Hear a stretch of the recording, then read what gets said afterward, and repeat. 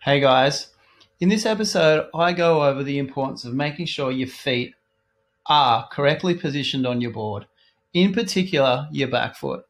Having your back foot as far as it can go back against the tail end of the board allows for the most sensitivity and generally gives you the reaction that you're looking for when you have movement on your board.